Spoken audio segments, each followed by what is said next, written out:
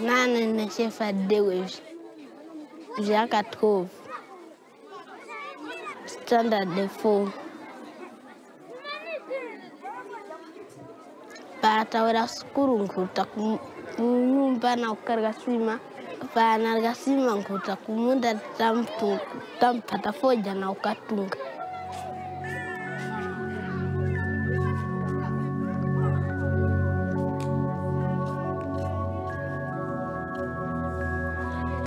Pata takumunda tukapata pata mbwetu katunga pata tunga tampaika.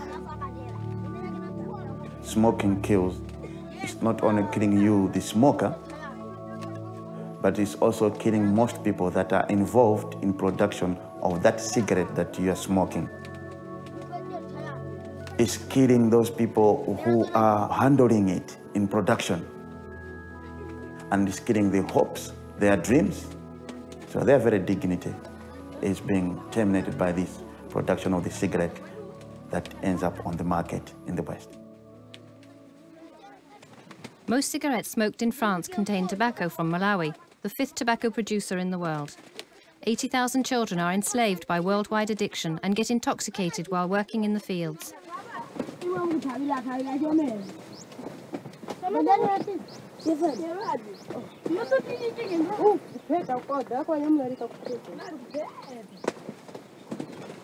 Shepherd lives with his family in the north of the country, in an area where tobacco is cultivated. During the rainy season, he cuts, picks up and sorts. By his side, his sister Jessie and some of the village kids. They are between 9 and 14 years old. Limon, Shepherd's dad, owns 2 hectares of plantations. He started growing burley tobaccos thinking he would earn money and get out of corn agriculture. But his dreams quickly turned into a nightmare. Nomzine ngamba kulima hona pa 2009. Ya ifoja anda kusuzako ndrama zusanga zidoko kweneleba iko ikuru shomeni. Ya so kulimbikisika waka utakamburu kwange tuzgovera kwene ndama zusanga.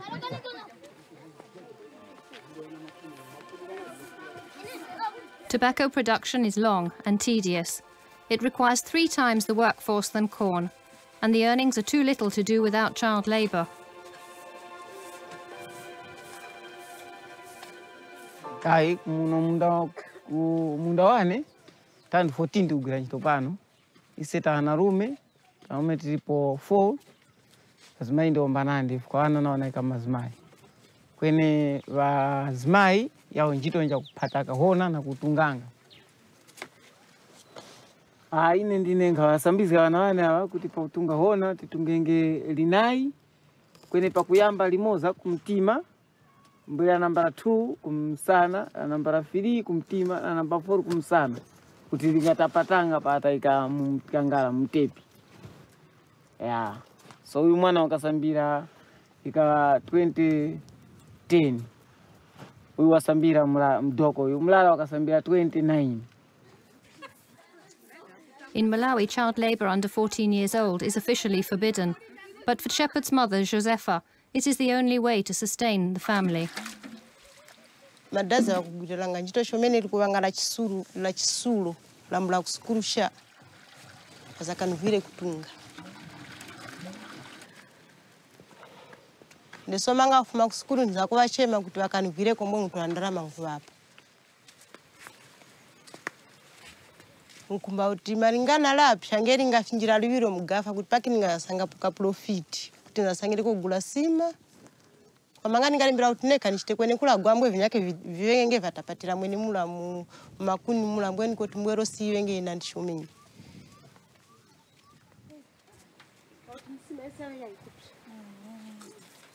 So the tobacco industry definitely here in Malawi, as much as it is contributing to the country, as much as it is a good thing that Malawi has something to export, but for most people that are really involved in the tedious job of producing that, they are really trapped in poverty and they have no way out, and it is impoverishing them hugely. Kambari zinyake zira zilinguni, zikuru zira benekerera basefuri. Yini kuri ireke zinagezi yumba. Ira wangu zanayo ira. Mwene mumu. The country, one of the poorest in the world, depends mainly on the green gold culture. It represents more than 60% of its exports. The leaders of the companies British American Tobacco, Philip Morris, and Japan Tobacco take advantage of this dependence by loaning money to small peasants for fertilisers and pesticides. They encourage them to start growing tobacco. A bag of fertiliser costs around $15, a small fortune for a farmer. Josepha got a loan to buy 6 of them this year. Doomed to produce tobacco, the family has stopped cultivating corn.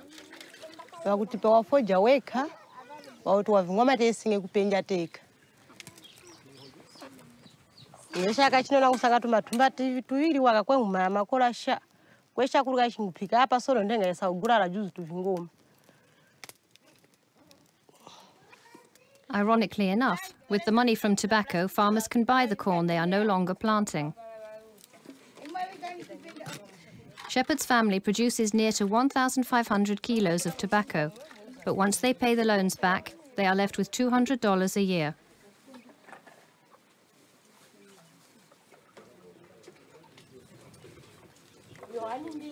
Parents, kids and grandparents all live under the same roof, modestly, without water and electricity. But each year, encouraged by the tobacco industry, they believe a better life will be possible.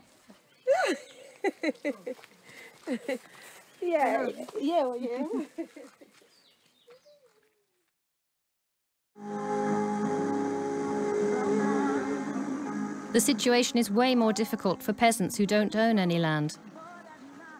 Tenants of a plot have to sell their harvest to the landlord for little money in exchange for food and accommodation. At the bottom of the production line, farmers like Swafi are the biggest victims of the system. Ine zina langa ndi Swafi yahaya kwa tundu kumachinga. Noko nabura 2004. Nabwerera ntchito yolima fodya kuti mwina mwake tingaoneko kusintha tumpha mwina ngakhale ngati wachepako. Sizinasinthe kwenikweni. Basi sinanga ntchito imene tazolowera nditi ndiomwe ndiye kusukulu so sitinapite mokwanira ndiye kuti tikagwira ntchito zakumene zikuoneka ngati nzovutirako kusiyana ndi yafodya. Sinanga ndi imene tazolowera. Mgwirizano wathu tinangogwirizana zoti tilime munda, tikalima, tikatulutsa mabelo mpapena sopano patakhale kukambirana sopano. Kuti apapa tipanga bwanji. Timaziwa titayamba kugereda kuti mitengo ku auction kuja ikatuluka nawonso mabwana pamene amakhala ndi mphamvu zoti atipase nafenso mitengo. Zikakhala kuti zayenda bwino pachaka timapeza be ka 50 oloka 40. Ndalama zonse zimabwera ngati za banja. There are 6 of them sharing these $100. Even kids of the family are working to make the most of the plot. This system of lease agreement enables production costs to be reduced. On some big farms owned by local elite, the landlords take advantage of their tenants' instability. First of all, there's poor working and living conditions of the tenants. There is some cheating in terms of selling, the landlord buying the product from the tenants, which is not regulated. And then there's the sexual abuses in the tenants or in the estates.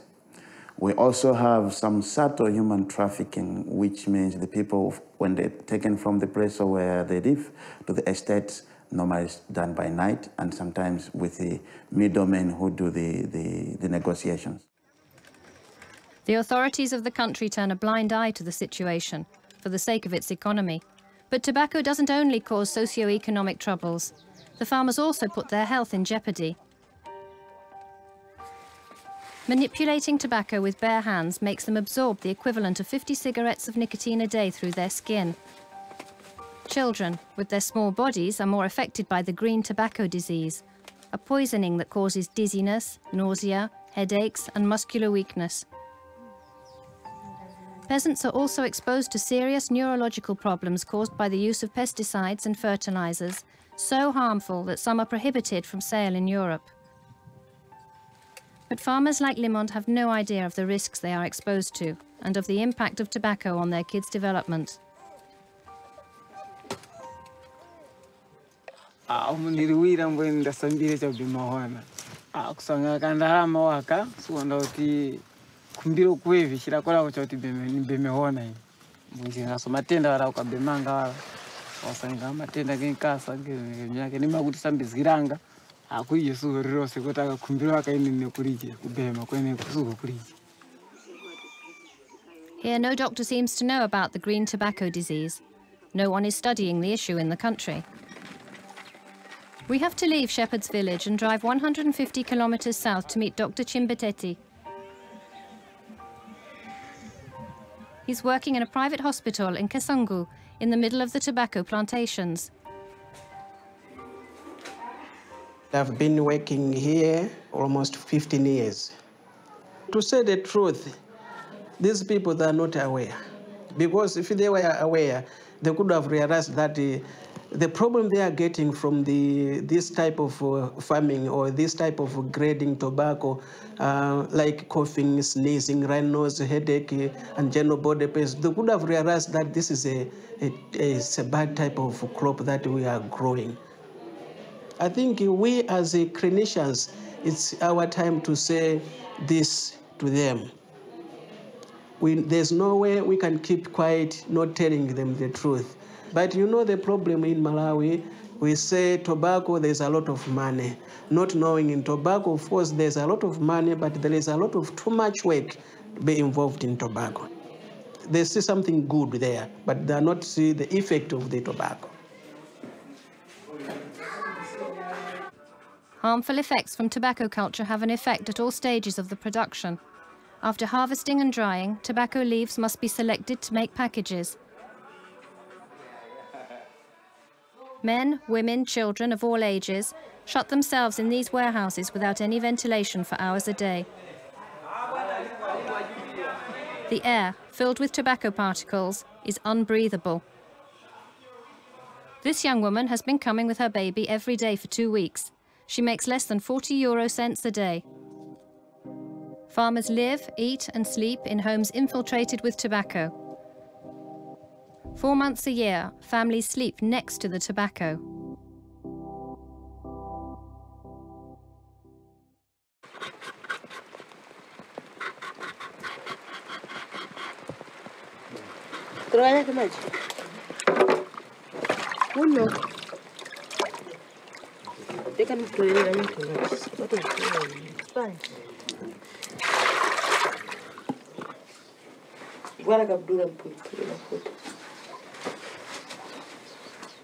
Despite the instability of their situation, Josepha tries to send her kids to school, even if it isn't mandatory.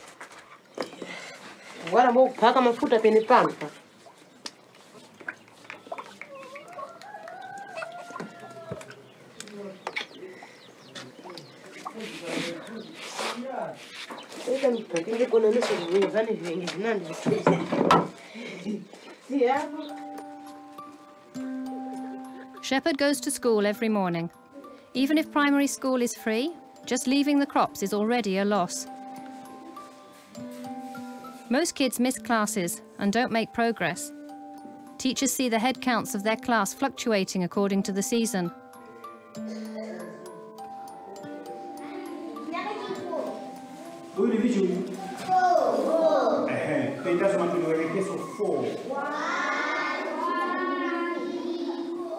So the number has decreased because of some problems the community is facing. There are some parents who are sometimes having too much work, more especially on picking tobacco leaves. They can be forced sometimes not to go to school. Sometimes they are facing a shortfall of food, that's poor nutrition. As I said, most of the learners do not come here at school in abundance. A third of the country's population is illiterate. In such a context, evolution perspectives are small. Often children are condemned to reproduce their parents' lives. In this life of labour between crops and school, There is little space for playing games and being carefree.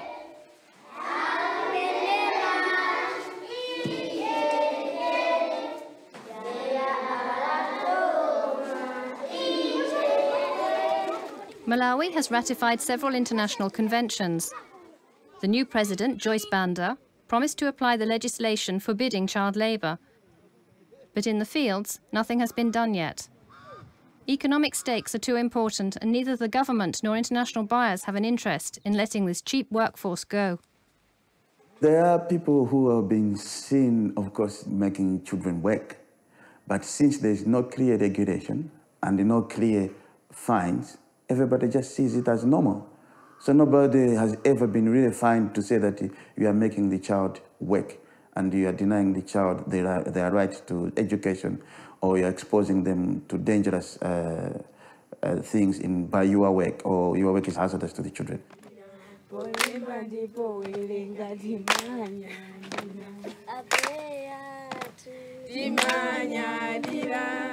Some NGOs try to fight the phenomenon. This local association came to the north of the country 5 years ago. Social workers support kids on a daily basis and try to alert the families. They have little means, but the information work is starting to be rewarding. Malonje ni awapereka ta musangani pano mama. Kwenda umoyo wa bana kuona umoyo wemi wa bana. So tankumba katifumbe kuti kasi wana vitu waliuli. Wasiwari makora. Ngoro aduku wanyake chikosu kwenda wakunakenda nacho. Wati. Kwa hiyo mzinyumba mnyake mundaonepo chana nyengo sono hona vingoma. Sono na munadi wachacha society samizira bafupi banandi sono wana umanyiro kuti kumugwisa mwana nchito pambere uku ni mwana wa school pambere wana. Okay. When he heard about the association, King Size, a child from the village, went there alone to ask for help from the social workers. Ndine King Size kamwaka ngufumira kwa Thomas na vyaga 13. Mulenji chomene wakutuska ututo munda rafuma munda kumaka mzee 10 mbele ya school. Njitea kugura wana nja kusuga apa wavuka nantia upangisa utondeka kuta school. Facha utafuma school apa kulije chiwerera kumbo tutunganga hona paka zwali njiri roseri mali. Somo sinda kuba tutunganga tose kwena pasi nyengo ya ututo kaseverera.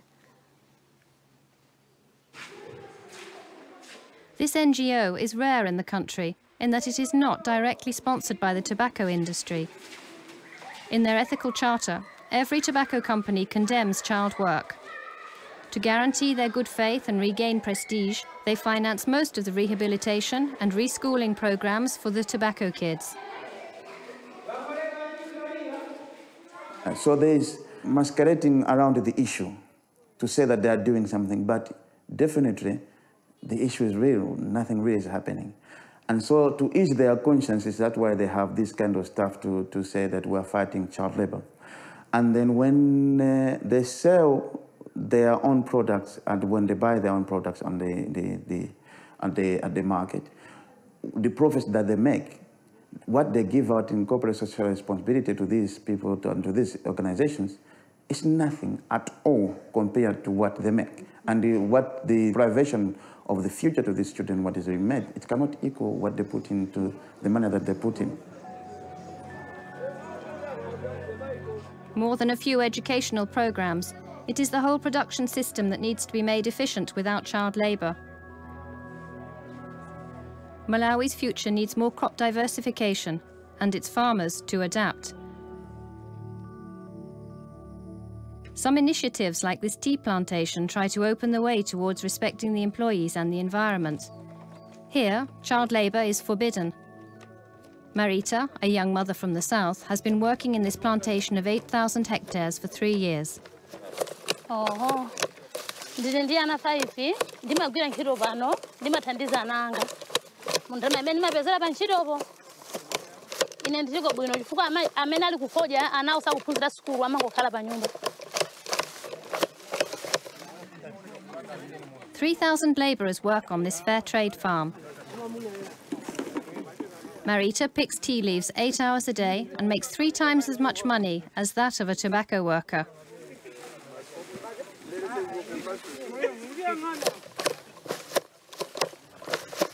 Zimene malinga ntakhala nazo zambiri.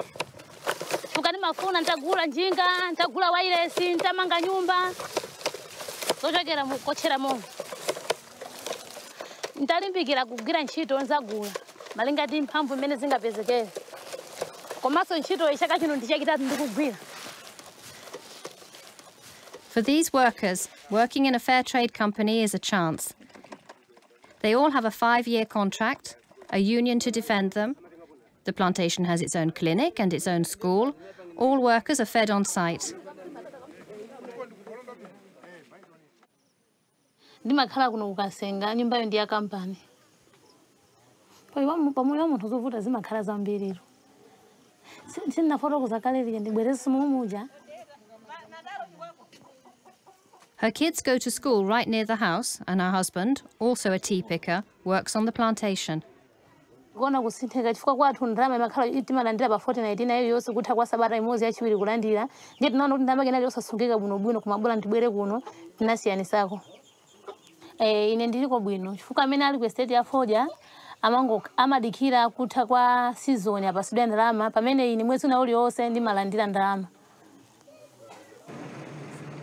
The company now produces 3.5 million kilos of tea per year and sells its production to fair trade brands in Europe. Today it encourages peasants to diversify and to replace tobacco with tea as an income crop. In that way, we can have more factories, and the community surrounding, the states, they can be selling, their produce, to the factory, so that that product will sustain, every farmer in this part of northern region. But this must have, the government will politically. That's the only way for Malawi to go. For now, the government continues to give priority to the tobacco production, to raise the stocks in cash. Over the last 3 years, the production has brought in around $50 million a year. In Lilongwe, the capital, when the auction ceremony opened, the President Joyce Banda reaffirmed her priorities. There is a huge demand for it on the world market. My government will therefore continue to promote the production of pure tobacco. The event is transmitted on local media. The whole country lives according to the price fluctuations. During 4 months, bags from all around the country are brought to the place where the auction takes place. Around 180,000 tons of tobacco are produced each year in Malawi. Almost all the production will be bought by its 3 main buyers: British American Tobacco, Philip Morris, and Japan Tobacco. They have 3 seconds per bag to decide.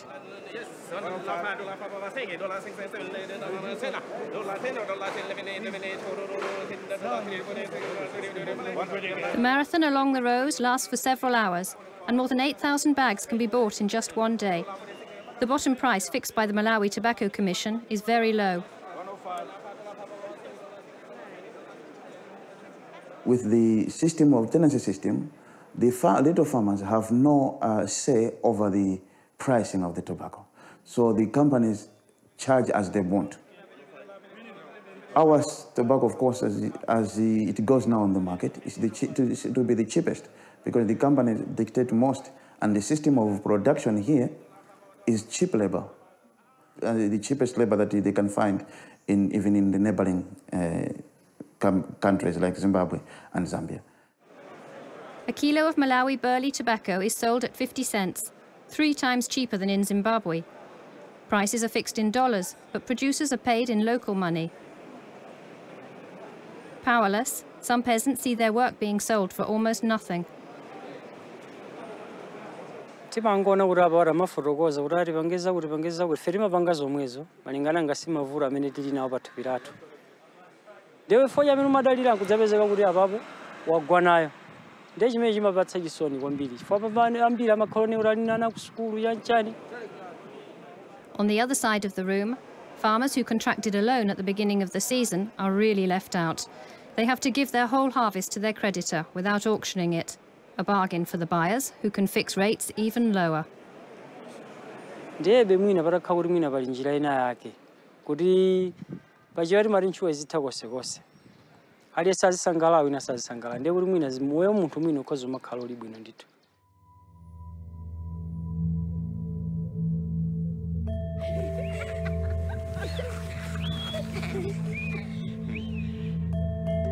Anti-tobacco campaigns are successful in the Western world, and they threaten Malawi's economy. In 3 years, profits from tobacco have dropped by 50%. A worrying situation that should encourage the country to diversify its agriculture and ban child labour.